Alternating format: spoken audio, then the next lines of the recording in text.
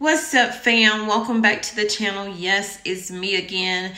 Don't click off. Don't click off, guys. What is happening with Kroger is serious. They're not addressing it, but it is serious. There is a lawsuit involved. Stay tuned.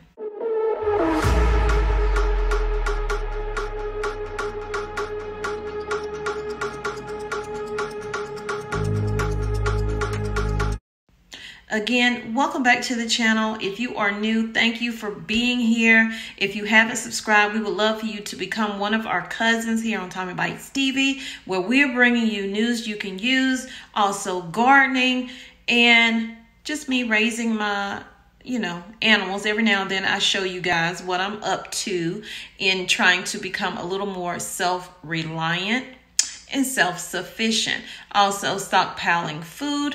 I've shown you my pantry. I may show you that again because I need to stock up some more, and so do you. So let's get into this Kroger video and what is actually happening with them, because more and more stores, just like Kroger's, are trying to figure out how we're going to survive and stay alive.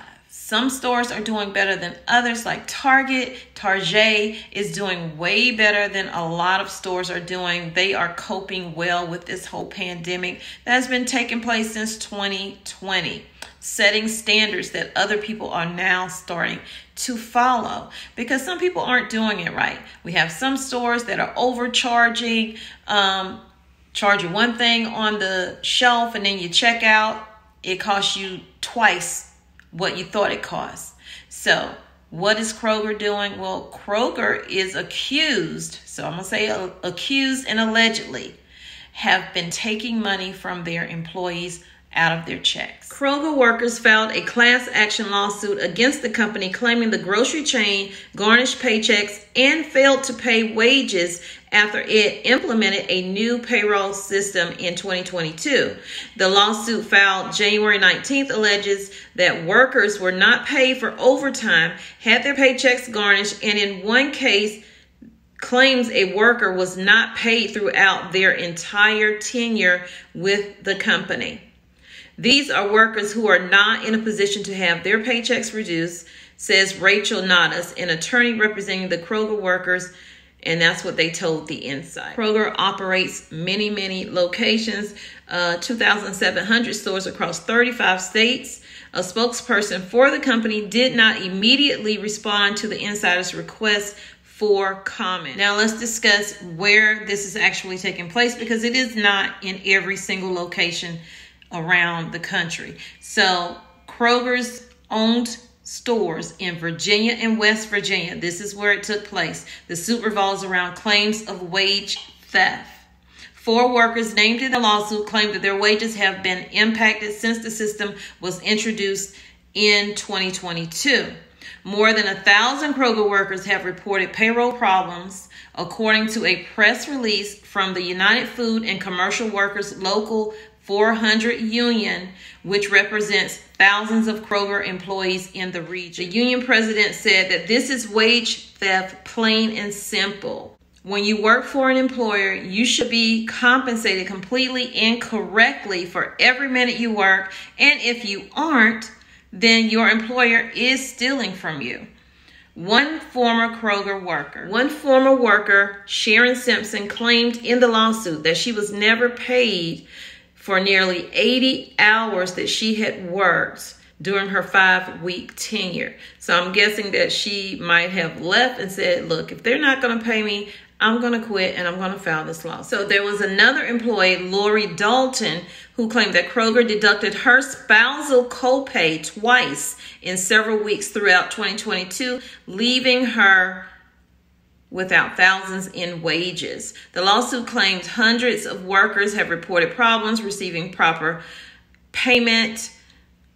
The lawsuit claims hundreds of workers have reported problems receiving proper payment, adding that Kroger is aware the implementation of My Time has resulted in underpayment to employees and refuses to do anything about it. Kroger has been made aware of these issues, and again, they haven't corrected them. The attorney for the union said that They will be handling all the cases and in hopes to recover the lost wages and receive damages for the Kroger workers affected. She said the lawsuit will also aim to add more plaintiffs as the union continues to accept reports of wage theft on its website. So y'all, this is picking up steam. We're going to try to keep track of that and see if Kroger actually comes out with a statement. And what is that statement going to be? What is the excuse? Because if you know, things do happen. But when you see that they happen, you should be able to correct them for that employee or for those employees. So there are going to be damages in here, not just lost wages, because people weren't able to pay bills or do whatever else it is that they had to do, maybe medical needs. It's going to be paid. Let me know what you think down in the comments about this. You know, are they wrong for filing this lawsuit? What should Kroger's do?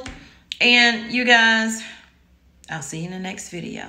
Take care. I love you. God loves you more. I really wanted to get it right. Trying to find some balance in my life. I never really put up a fight.